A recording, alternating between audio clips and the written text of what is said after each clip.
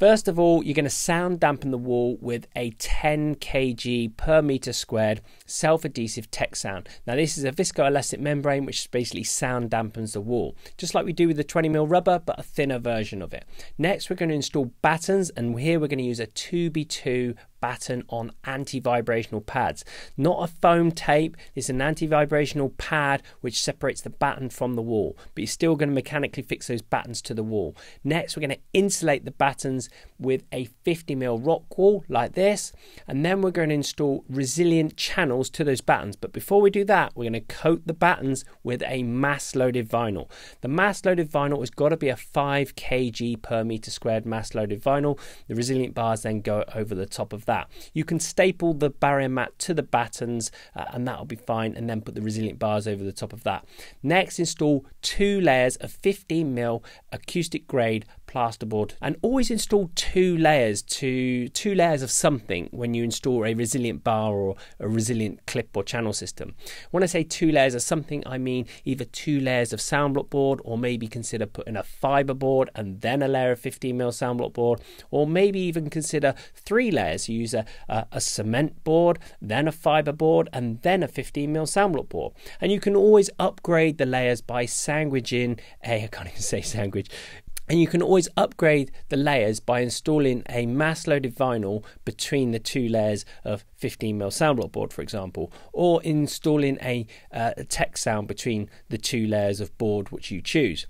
But never install 1 layer, because if you install 1 layer to a resilient bar or resilient channel system, what you'll find when you plaster the wall, it will just really crack. You'll have cracks all down the board joins and all around the edges because there's just too much movement.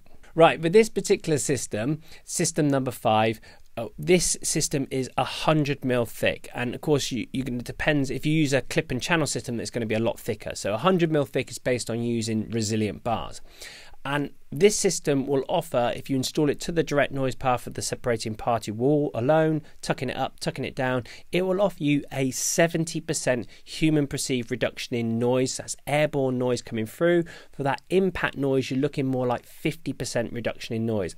We're now talking more about the impact noise and those structural borne noises, because we've used a resilient bar. And that's what the resilient bars and resilient channels do, is they deal with the lower frequencies of noise, those clonks and clangs and that bass noise coming through. If you want to stand a chance at reducing that type of neighbour noise coming through, then you really need to consider using resilient bars or resilient channel system. This is a really good system if you have that 4 inches of space available, and it's a popular system that we install to bedrooms to reducing that room-to-room transfer of noise. For example, you've got someone gaming the other side of that bedroom wall and you're trying to sleep and you don't have that much space available, then this is a great system to install maybe to the alcoves either side of a chimney stack, and then maybe install one of the 50mm 2-inch systems around the chimney stack. Because the battens are still mechanically fixed to the wall, you're not going to get much more than a 50% reduction in those impact noises. So if you're hearing doors banging, furniture moving, that sort of noise, then you are still going to hear that noise come through this system,